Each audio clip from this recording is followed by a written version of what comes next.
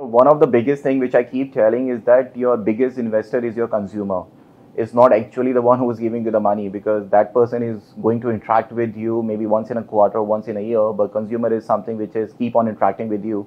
So you'll have to be very much focused about your consumers. You'll have to be very much resilient. There might be ups and downs in the journey, but you'll have to keep your company self-resistant, and you will have to have a sustainable company, which will be working more on the bottom lines, not specifically on the top lines. And that's what I've always focused upon.